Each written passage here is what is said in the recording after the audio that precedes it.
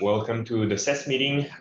Today we have Nicolo for an update on a presentation that I believe Guy Bedford, or the idea that Guy Bedford has for minimum viable module source. Nicolo, please go ahead. Yes, just give me 1 second.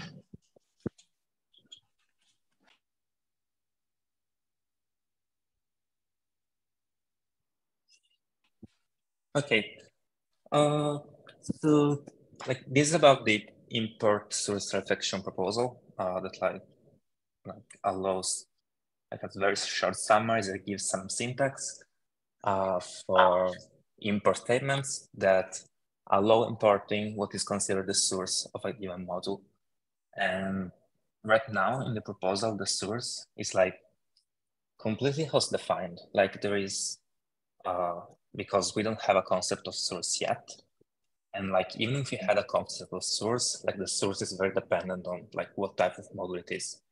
So for example, for WebAssembly modules, the source would be a WebAssembly.module object. And for JavaScript modules, the source would be the module source constructor introduced by the like Compartments Layer 0 proposal. And the champions of this proposal received some feedback that like ECMAScript syntax should not give access to like a completely arbitrary host object. And like the way Guy was thinking of solving this, and I can now share this with you, share in the Zoom chat, is like define a base class for all the possible module sources. And this base class is defined within ECMA 262. And there will be a requirement that hosts cannot like expose arbitrary objects as module sources, but they all have to extend from this base class. And this means that like this is like an intersection point between the like this proposal and the layer 0 and the compartments layer 0 proposal, because like, well, this obviously means that the compartments layer 0 proposal has to be updated to have this, like, so that the JavaScript module source inherits from this shared base class that Guy called abstract module source.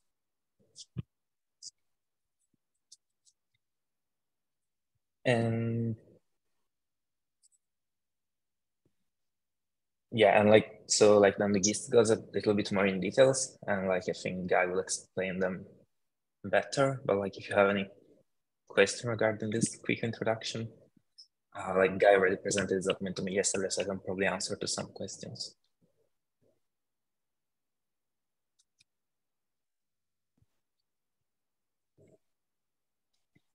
And there is some, like, I asked Guy, like, if there were any like concerns regarding web compat for updating the WebAssembly module class to extend this base class. Apparently, Guy already talked about this with people on the WebAssembly, like web integration, and like they think that this is like safe enough, even if WebAssembly module is already has been shipping for years.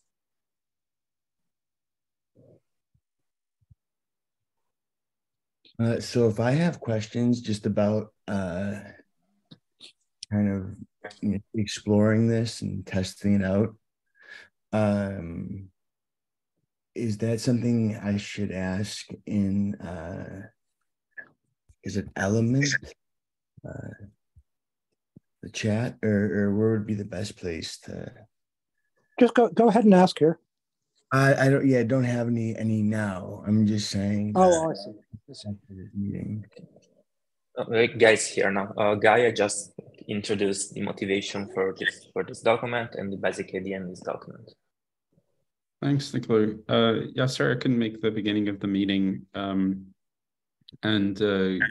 glad we could get this into the agenda today because it's you know, something that does come up for import reflection, and it would be, yeah, I guess what's the impression been so far? Are there any outstanding questions? Or yeah, it'd be interesting to hear what people think.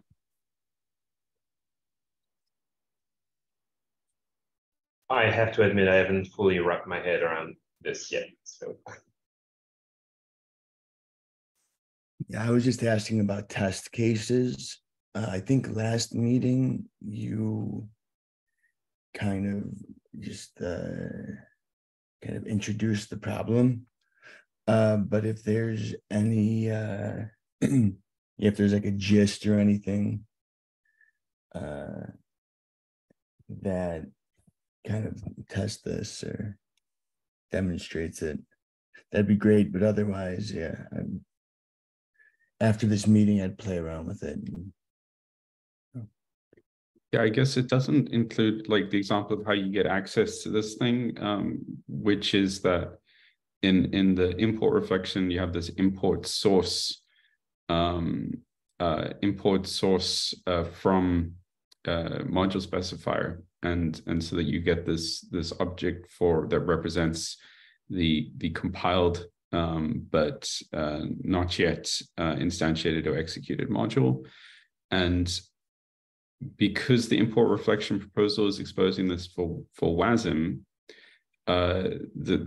Jordan brought up the concern when we were presenting the proposal that having a non-ECMA 262 host object for this source reflection spec could be a weird thing to do, and also that we wouldn't have a solution for JavaScript. So the idea of this kind of minimum viable source was like, can we put something together that will be able to fulfill the needs that we have for compartment sources, module sources, while also being minimal enough that it gives us a starting point.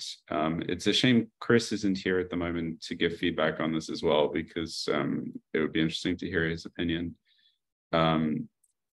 So I guess we kind of have to make the decision now if we are going to include this in the proposal for our stage advancement or not at this point. And yeah, so let me ask, when you say now, Chris is expected to be returning from paternity leave on April 27th. It's the last day that I heard. Oh, right. Okay. Yeah, then maybe that'll give us some time to get that feedback as well, and we can then maybe have it more fleshed out into as a proposal PR at that point.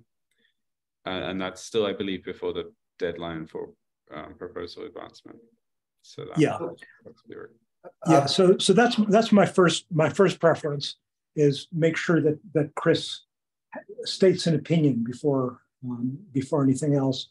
But other than that, I'll just give my own reaction, which is this looks like a good direction to me. So I'm trying to catch up on the conversation here. So this is just sitting on top of what we already had for layer 0 for module source, or does it introduce a new thing? So yeah, this is basically like as I say, like the minimum viable module source, everything that we have planned that module source should be able to do. In theory, this can do. So it's not making any kind of decisions that would not be possible to backtrack from, apart from the fact that we would be shipping module source in a very minimal form. And then we could potentially extend it with new functions or methods or APIs that are able to work with module source and provide the functionality that we fleshed out should be the full set of functionality for module source in future. Yeah, so on this instancing section, we could be compatible with whatever means of getting access to module source instances we want to go with. So initially, it would be kind of moot because you would import this module source for JavaScript. You would have a JavaScript module source object, but you wouldn't be able to do anything with it right now. And then in future, we would be able to add instantiation APIs either via an instance global that acts on it, or it could be a method on the module source, or we could even also, with this new framing in terms of phases, both instances and sources could potentially be importable in a phase model because they still represent different phases of the same thing. So that would be the other option. And yeah, we don't need to make those decisions now, potentially.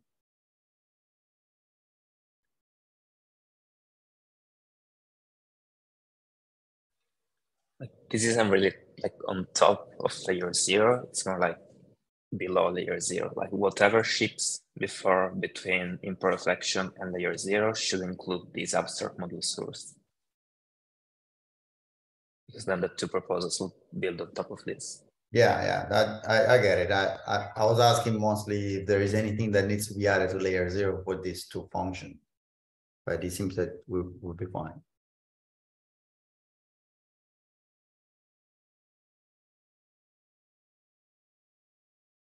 Yeah, and then I can follow up on these kind of security discussions that we were having last week.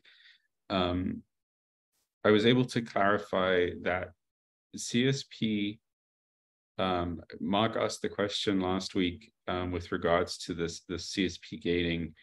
You know, if you need to have if you've got this getting access to the source and then instantiating the source as these two kind of processes, and which gates would dominate the other, and which ones would be necessary from a security perspective, I was able to like fully clarify that it is particularly the CSP policy is entirely a source gate. It only gates getting access to the thing.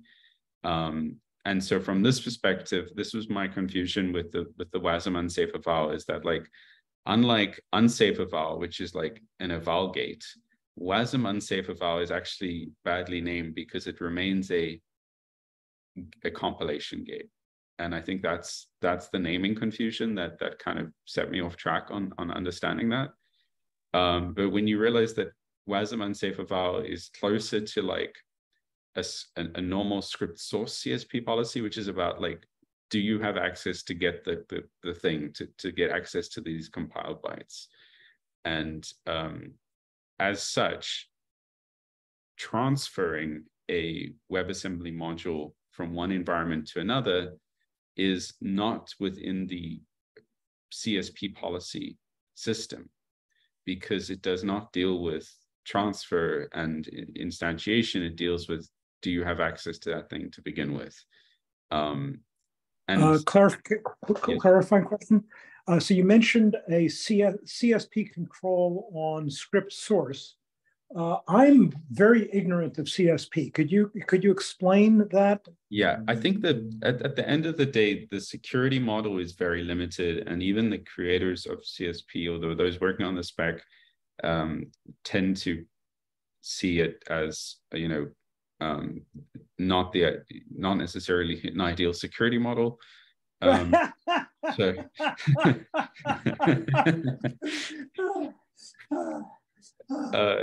So you know, when trying to get into the CSP mindset, I guess the closest we can get is that like it's gating access to these things, and script source determines which origins you can get fetch scripts from and run scripts from. So let me clarify. Let me make sure I understand. If CSP says you can't get a source from origin X, or you can't get a source except from origin Y, I don't know if it's right. Allow or deny lists. Is it? But let me just ask: is it allow or deny lists? Allow lists. Good. So if it says you can't get a source other than from origin X, and then if you try to do a script source from origin Y, it'll stop it. That makes sense. Mm-hmm. What if you then try to just get the actual text of the source through a cross-origin XML HTTP request? Right. So yeah. Go ahead. Yeah. So the ESM integration, this is the benefit of tying the security model to the WASM integration, because that ties the execution capability to the fetch capability. Whereas, yeah, with a standard fetch in WebAssembly, we only have one gate right now, which is, can you compile arbitrary bytes? Like if given a uint8 array of WASM bytes, can you compile it?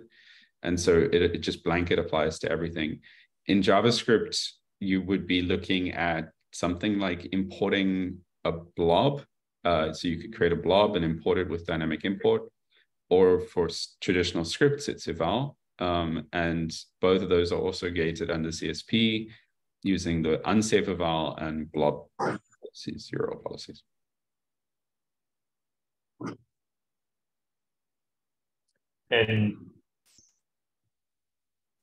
And all this applies only to more normal IOs, where if somehow you can pass through post message, it doesn't apply there because it's just a stream.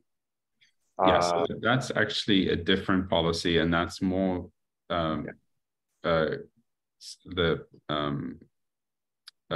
same origin checks, and Chrome actually implements its own behaviors there, which I don't believe are fully specified. So, for example, if you have a WebAssembly module and an iframe and they're on the same origin and you post the module across, you'll be able to post it, but that's actually not a security violation because you can access globals on the iframe and pass globals across anyway, right, without using post message. So it's only when you've sealed the iframe off that that's a problem. But if you've got like an iframe on a different origin and you can't, sorry, Matthew, you look like you have a question. Yeah, no, I was asking cross origin. Yeah, so cross origin iframe, if you try to transfer a WebAssembly module, Chrome will just deny it. So that's actually something that Chrome implemented that isn't actually specified, and they just will just not send the message. Interesting. Yeah, so I think when we look at source modules for JavaScript, the discussion we had last week was that we should seek to follow the WASM precedent, and I think that precedent is like that's what this precedent is, right? So transfer is denied by default, and maybe we can more clearly define these kind of things, cross-origin transfer, at least in Chrome. But I think these are the kind of questions we need to be thinking about as soon as we get access to this object in JS.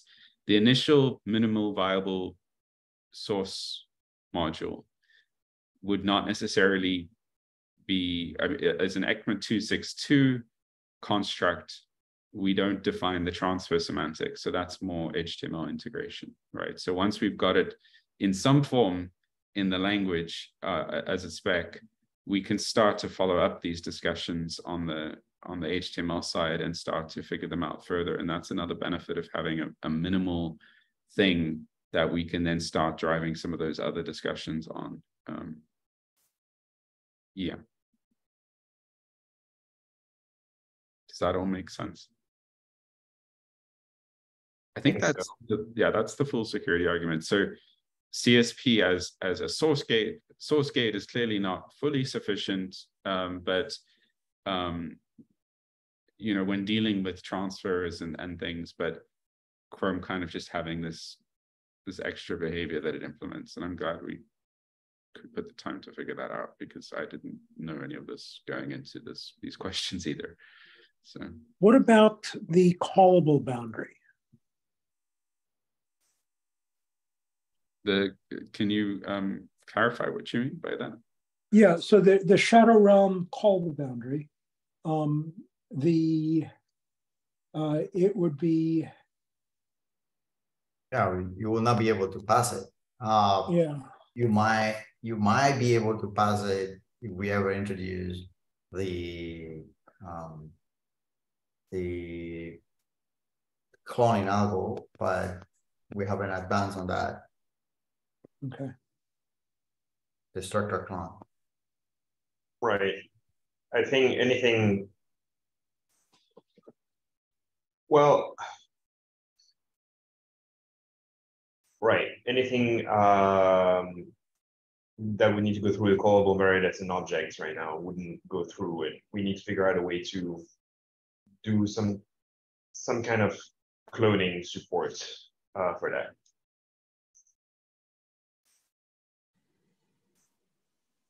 Did the discussion about passing array buffers like had any conclusion? Because for WebAssembly it will probably be similar. I still believe that we shouldn't treat array buffers any more specially than any other object, and that the solution should be a first-class cloning support between the two realms.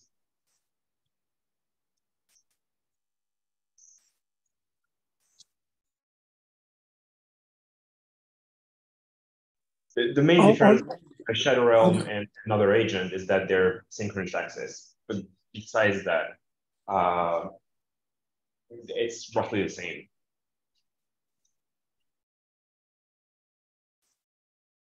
Yeah, the thing about module sources, that's the the representation, the portable representation of behavior, intended to be the portable representation of behavior that can be passed around between contexts. So I would consider it to be more pressing for that than for array buffers.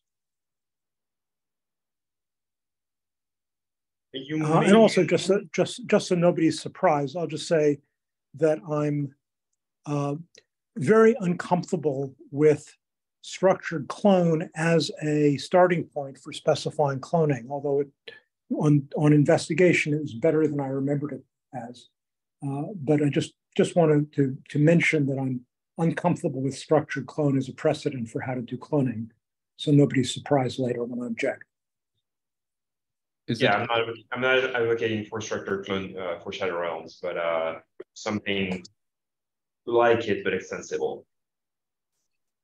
Yeah, one thing that to keep in mind though is that you should be able to fetch the WASM source again from within the realm, and you're gonna get it from cache.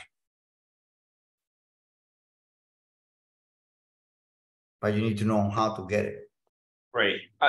I'm also wondering, like, if we have modular expressions and in particular modular declarations, but at the very least modular expressions, it should be possible to do a shadow realm dot import value or something like that of a modular expression that then passes along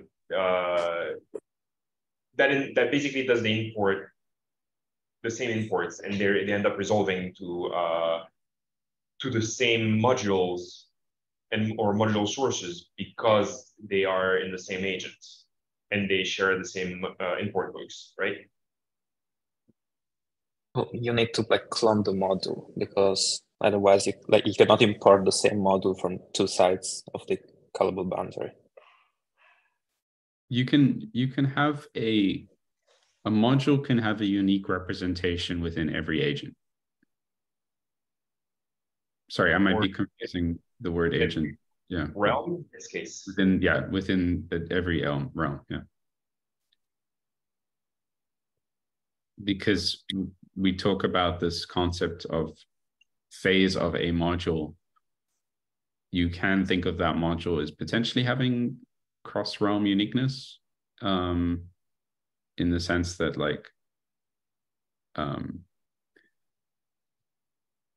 a cross-realm uniqueness could be worked out, but so I think this the issue about what phase you're in, the whether the thing itself is cross-realm meaningful very much depends on the phase. In the source phase, where it's completely unlinked and completely context-free, only has information derived from the actual source text, that one's clearly has portable meaning.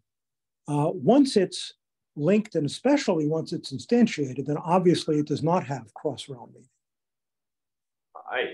I'm not sure I understand the identity part. Like, no matter what, in two different realms, if it's a JavaScript object, it's going to be two different JavaScript objects, right? Right. The JavaScript object has to be a different object. So in that sense, you have to clone it to get a new object identity that inherits from the object.prototype of the new realm and all of that. But the meaning of the object, if it's a source object, the meaning can be preserved across the clone. If it's a linked object or an instantiated object, then obviously it cannot. And I would say that such a thing just should not be clonable. Yes, but so a module expression gives you a module source, right? Well, so that's actually a very interesting question, which is, I think with Guy's reflection proposal, with this nice uniform way to name the phase that you're trying to import into, you're trying to import as of. I'm wondering, when we discuss module expressions, we got ourselves tied up into a knot about what phase is the value of the expression. For a long time, we all agreed that it should be a module source object, which is certainly the one that I want.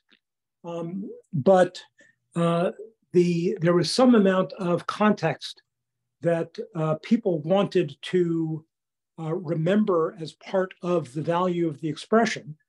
And I'm wondering now, could we apply exactly the same pseudo keywords as from Guy's import reflection proposal to the module expression in order to determine what phase the value of the expression is in? Okay, so if you do a module expression, it gets linked. But if you do a module source expression, it's just source that doesn't get linked. Yeah.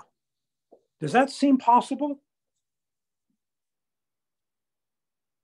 Nicolo, do you have any opinions on this? I think like this was a bit brought up in the past. Like the main problem is very hard to justify, because after all this proposal, we will have a clear use case for just module sources, like module source expressions. Like right now, there is no use case. So it definitely makes sense. Module source expressions will need to ship after many of these other proposals are moved forward in the process. But just independent of whether it's perceived as well motivated or not, just technically, could we use just the same set of pseudo keywords for naming a phase on the source expression? Yes. Okay, that's very attractive. There were some examples when using module. So the original keyword for imperfection was module, import module, and that was for getting module instances, and that was nice because it aligned with the module keyword of import expressions. And when the proposals when the imperfection switched to source, we didn't really consider as part of the proposal, but we're talking about using module source as two keywords and then the contents. But it fits. Okay. I think that's great. Can someone explain this a little bit more? I didn't get it.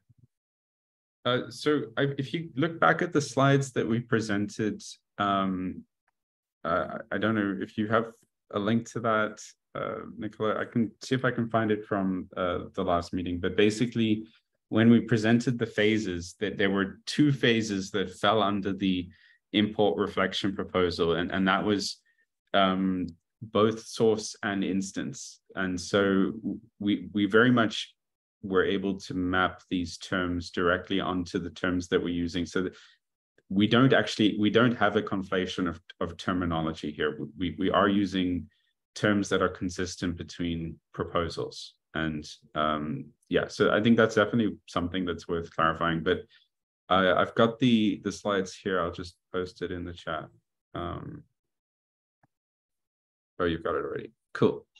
Yeah, so we have import source, which is what we're specifying for import reflection as the main proposal.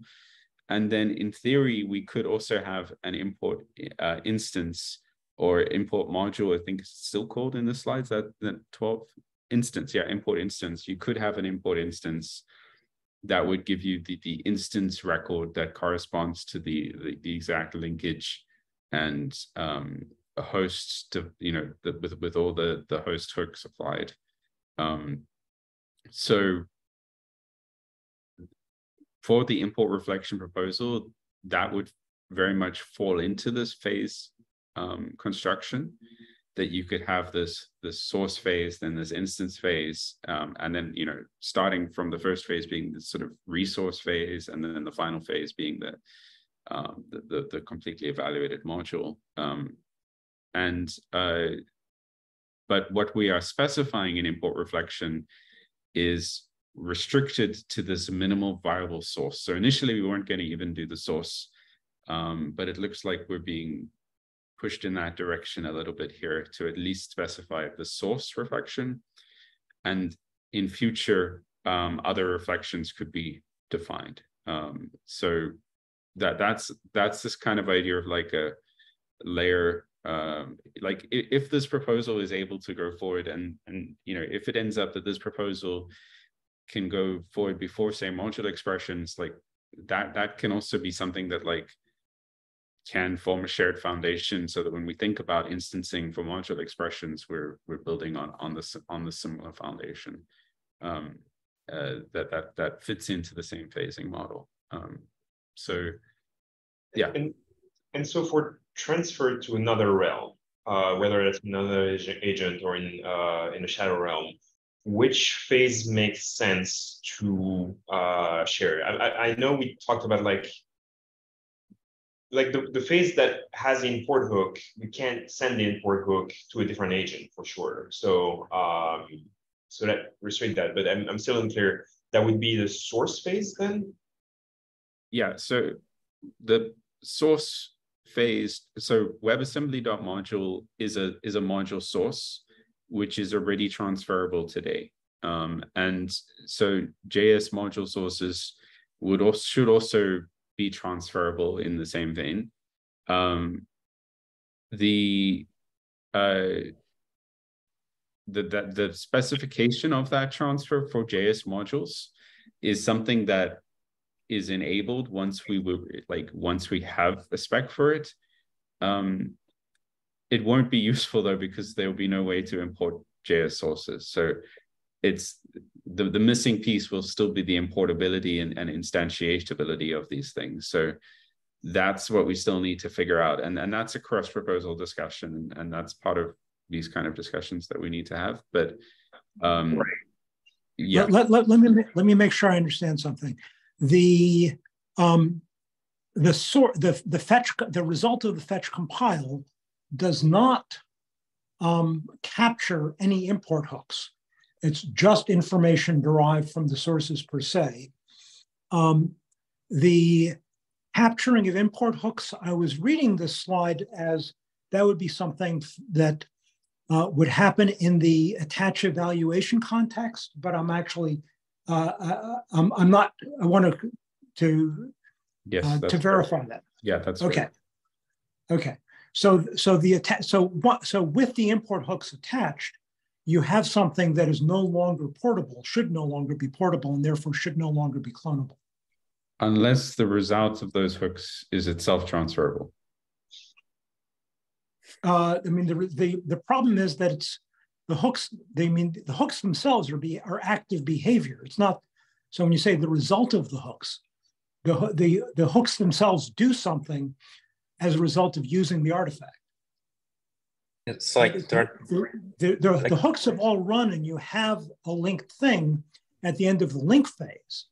But in the end of the attach evaluation context phase, you have something whose behavior is defined in terms of what the hooks will do when invoked. It's like this step should actually be called attach evaluation and resolution context. And resolution context can be defined in multiple ways. And one way is through JavaScript land import hooks. Other ways that resolution context could be attached is at the host level. And that is, for example, transferable, and that's usable to transfer it. I mean, for JavaScript land, we could define our import hooks as a module source and some clonable data. Yeah. That would be transferable. I'm confused, but I think I will postpone the confusion. And that concept of transferable linkage is something that we've discussed before, but and has hit issues with obviously the input hook non-transferability. But in theory, if we do have unique identity across realms, the concept of linkage has transferability. So that's the requirement for linkage transferability is unique identity across realms of module sources. Unique or stable? And yeah, I guess the instance uniqueness is more difficult because instance uniqueness requires instance uniqueness is tied to the resolution context. It's more stable so that if you transfer back and forth, you end up with the same object identity, right? Right, but if it is going to enable use cases where that is needed, so maybe we don't need that property right now with WebAssembly.module. It'll just make multiple identities when you transfer them. I don't understand why this is necessary for having meaningful transfer of linked modules. It isn't. It's just another feature that might be worth discussing. I don't know. Yeah, you do have there is this usability thing, which I guess to kind of bring it down to the point is with module expressions as a user, I should expect that I can write code that looks like it's running in my current realm, but I can transfer it to another realm and it'll run there.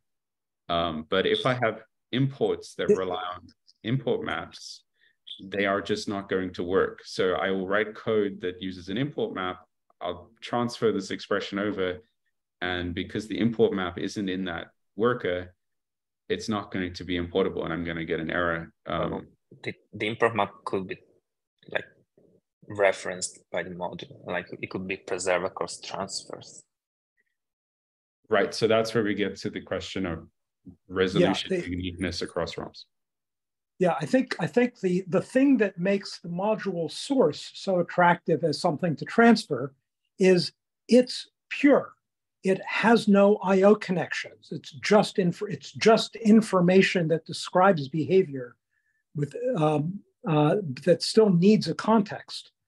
Anything that drags a context with it, I think I'm much more suspicious that that's something that should be considered transferable. Yeah, but the ergonomics from a developer's point of view is that I mean, as a developer, as Guy mentioned, you just want to be able to send your source and assume it's going to work.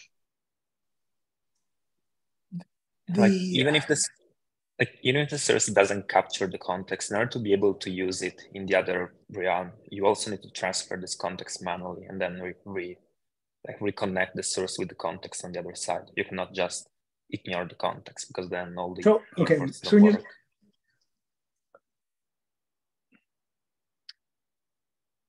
The context we're talking about is the behavior of the import hooks, correct? Yeah.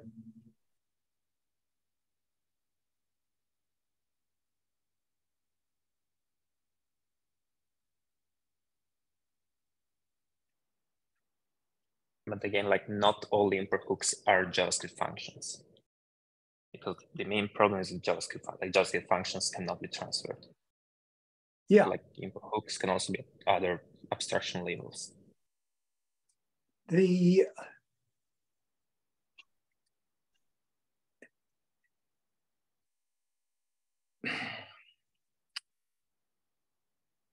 So with import maps in browsers currently, so you know, obviously other environments are different.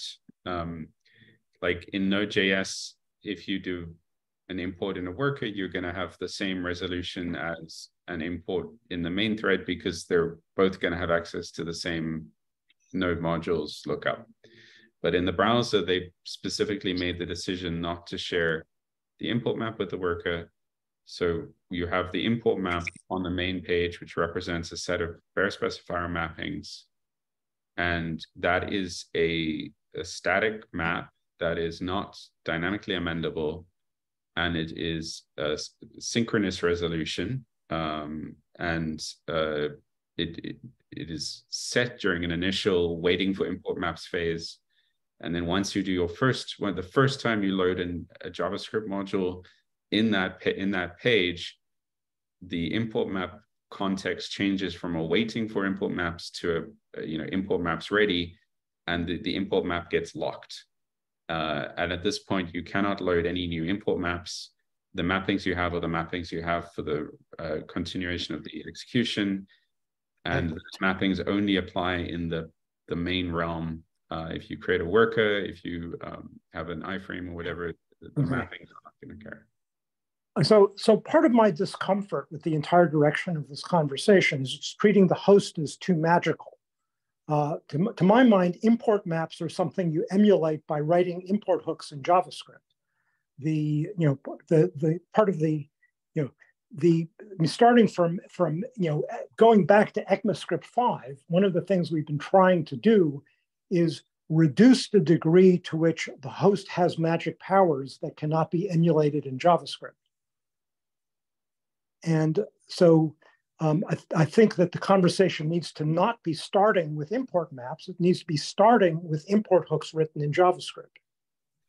Yeah, so I think in terms of from a primitive point of view, from a pure enabling primitive point of view, I think that the source transfer is the more general case because you're dealing with something that enables the compartments use cases. And I can, if Chris will be back soon, it would be great to check that off with him. But potentially that could unblock a lot of that work that could allow the custom JS hooks. But then for the module expressions proposal, that is a top of mind consideration because of the fact that it is an ergonomic proposal designed for certain, the initial use case being making it easier for users to write threaded code in JavaScript. Like transferring or like cloning to another realm, to another worker is also magic host behavior. Like if you implement import maps on top of your JavaScript function, like JavaScript hooks, you could preserve the behavior, but also by like virtualizing what structure cloning to another worker means, because you want to structure cloning, you have to unpack your module and get the context and the source, send them back and repack them on the other side. So like it can still work, except that if you want to virtualize like import maps, you would also have to virtualize how cloning works when import maps are involved. Right. I guess it's really a cross-agent concern because a single agent, even if it has multiple realms with shadow realms, will have the same default import hook behavior. There's the default with compartments. You can have each compartment can have its own set of import hooks. I'm not sure why default import hooks is a particularly relevant issue here.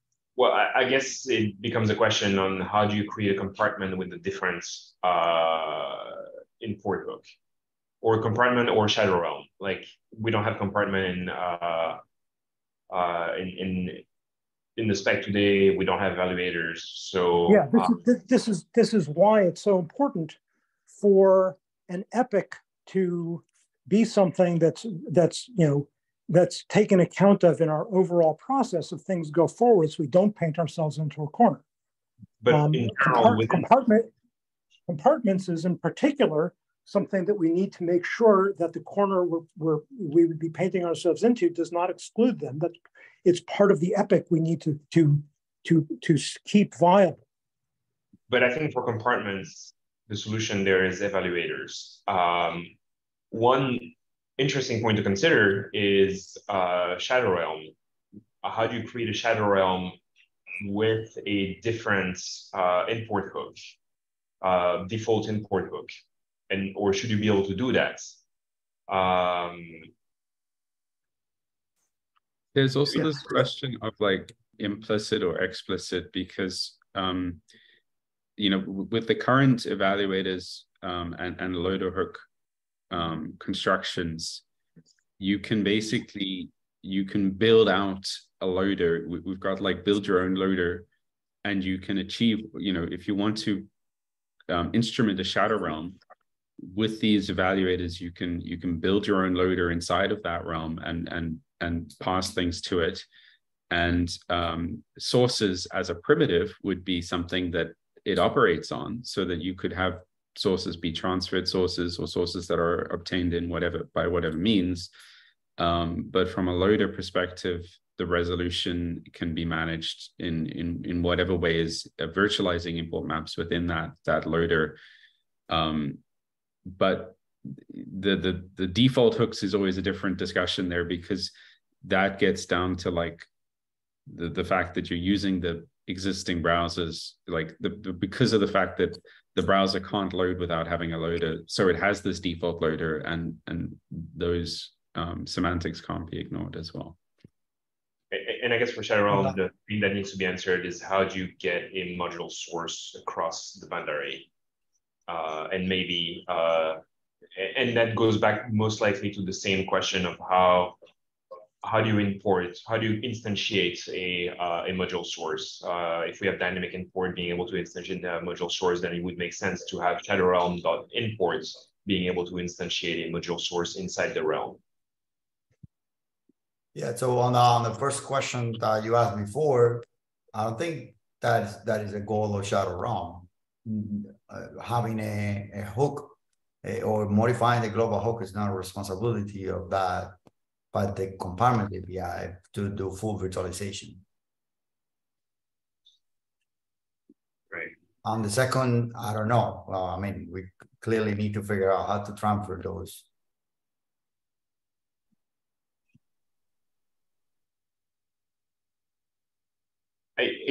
To me, it sounds like, in the case of shadow realm, transferring by figuring out how to instantiate a module source is sufficient. If you can just do shadow realm import of a module source, and that import itself references other module source that can be then hooked into whatever is running inside shadow realm already. You can bootstrap things that way.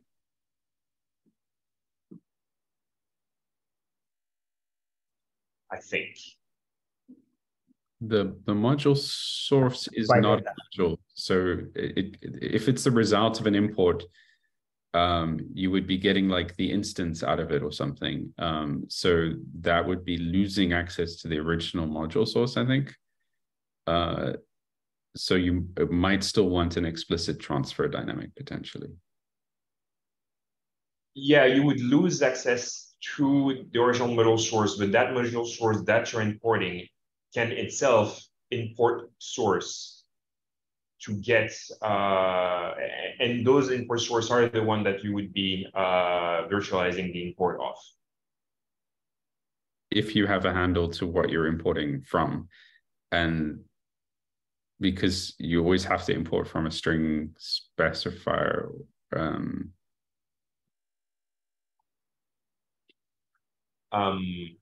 Unless we have declarations, in which case you could possibly import module sources, right?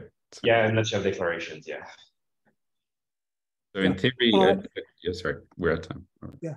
Yeah, it's after 11, and there is something I would like to mention after we stop recording. So don't everybody disappear immediately when we stop recording. All right. Well, I suppose that's as good of a time. Thanks, everyone.